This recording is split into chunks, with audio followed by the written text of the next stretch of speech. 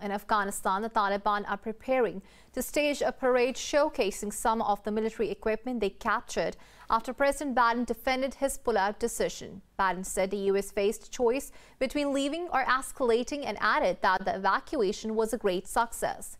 He said the withdrawal ends an era of military operations to remake other countries. The UN, meanwhile, has warned of a looming humanitarian catastrophe in Afghanistan, urging countries to provide funding following the US withdrawal and the Taliban takeover. Though the Taliban are celebrating the withdrawal of foreign forces, they're facing a daunting challenge to revive the crumbling economy.